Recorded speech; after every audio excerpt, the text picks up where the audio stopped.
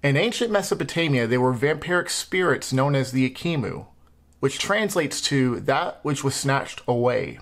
They were spirits that once lived as human beings, but they died a horrific death, and they started scouring the land as if they were vampires seeking blood.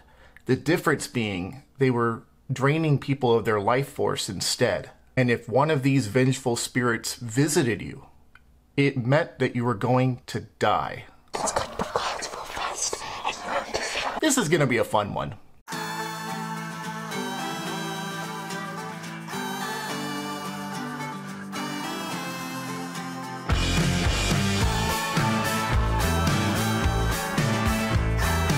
What is going on, everybody? This is Israel, also known as Izzy-centric on social media, and today we are going to be talking about vampires. More specifically, some links between the Bible and vampires, because I believe that vampires existed, and I think I can prove it. If you like this video, don't forget to hit like, and please subscribe to this channel because all my new stuff is going to be mostly coming to YouTube. I've been at it for almost 5 years now, and I'm finally starting to get the hang of this. As you guys may know, I have merch out. Can you see that? Yeah, Eat, Sleep, Hunt, Demons, Repeat. That is the one that I am wearing today. I have others, throwing them up on the screen now for you guys to look at. Anyway, let's go ahead and get started. Let's talk vampires. You know what I find most interesting about the Akimu? They could actually feed on someone's emotion, make someone ill-tempered, and attach themselves to people. And if it sounds like I'm actually describing demons, well, I kind of am. The difference is the origin of the Akimu. As I've stated in my previous video, demons are the disembodied spirits of the Nephilim. Nephilim being half angel, half human hybrids. And what if when the Nephilim died, they continued doing the same thing that they were doing when they were alive? Would that make sense? Let me show you what I mean. This is 1 Enoch 7, 3-6. They consumed all the acquisitions of men, and when men could no longer sustain them, the giants turned against them and devoured mankind. And they began to sin against birds and beasts and reptiles and fish, and to devour one another's flesh and drink the blood. I haven't had steak tartare in a long time. Steak tartare? Oh yes, steak tartare. Then the earth laid accusation against the lawless ones. The Nephilim were cannibals when they were on this earth. And speaking of flesh and blood, compare that to what Jesus said when he was on the earth. What did he say about his flesh and blood? As scripture states, Jesus broke the bread and said, "This is my body." As he did with the wine, he gave out the wine and said, "This is my blood." Then we have Jesus giving himself up on the cross and dying for the whole world. The Nephilim did the exact opposite of Jesus. Jesus gave his flesh and blood. The Nephilim took flesh and blood. The Nephilim took life. Jesus gave his life. The Nephilim were half divine and half human. Jesus was all divine and all human when he was on the earth.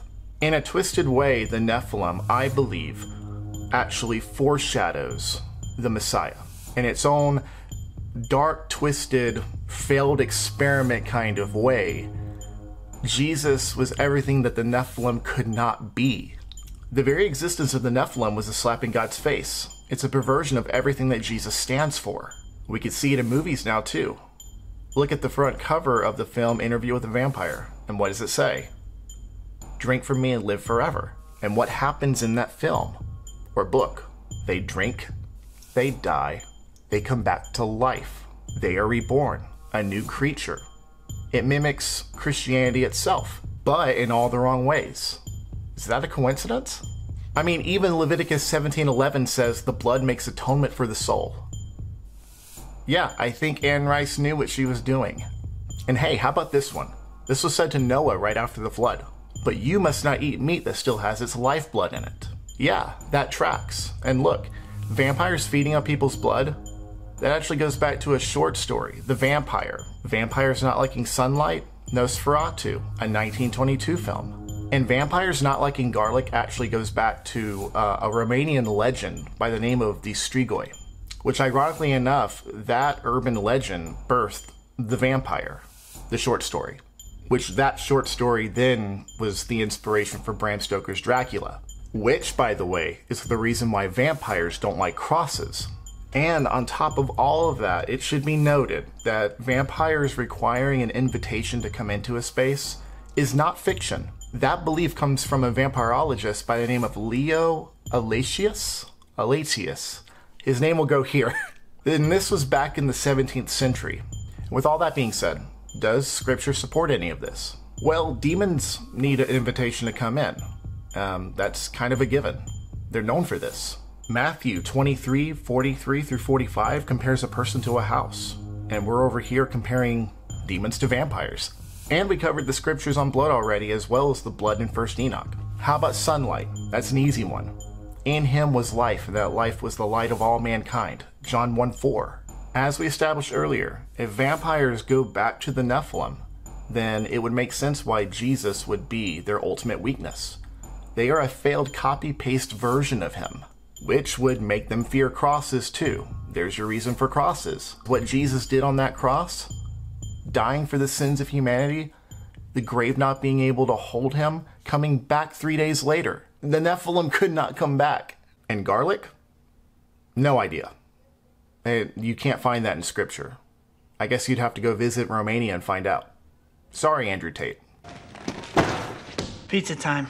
We'll see if that joke sticks. I freaking wrote it back in January. So that is the foundation of my thesis on vampires and their ties to the Nephilim. It's my reason for believing that vampires are real, or at least they were real at one point in time. If you enjoyed this video, please hit the like button and subscribe to this channel if you are interested in this kind of stuff. Sometimes I do paranormal skits. Sometimes I do serious stuff. Sometimes I get super serious about stuff. But for the most part, I try to keep it lighthearted on here, and I like telling my jokes. I enjoy kicking back and just relaxing. What do you think I should do a video on next? Should I do one on aliens? Maybe I should do one on zombies, if there's anything about zombies. Mermaids, we could do something on mermaids. There's a couple stories on werewolves even. But anyway, we're gonna go ahead and wrap it up here. This was great. This is one of my favorite topics, honestly. But I gotta get going, so I will see you all in the next video. Take care. God bless.